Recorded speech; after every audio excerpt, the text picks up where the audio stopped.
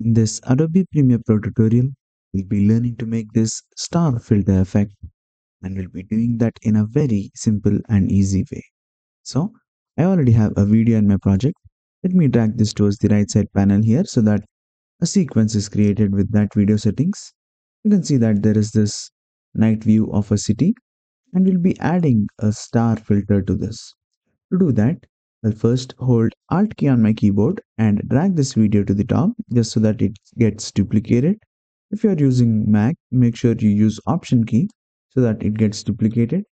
So the first effect that we're gonna use is threshold. So you have this threshold effect, and I'll drag this onto the duplicated layer.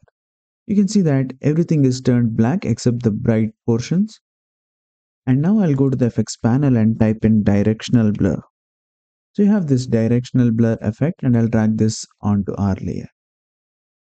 Now I'll change the blur direction to around 45, and I'll increase the blur length so that it will look something like this.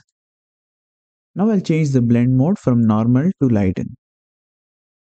Alright, now you can see that it looks something like this.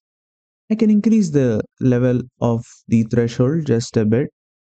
The next thing is to duplicate the layer once again. So I'll hold Alt key on my keyboard and drag this towards the top. And for this layer, I'll change the direction of the directional blur to something like this. So you can clearly see that we have this star filter effect that is being applied to the bright portions of the footage, and that is exactly what we need.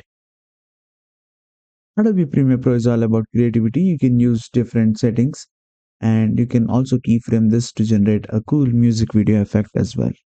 I hope you found this video helpful, and if that's the case, give us a thumbs up, consider subscribing to the channel, and see you guys next time with another tutorial.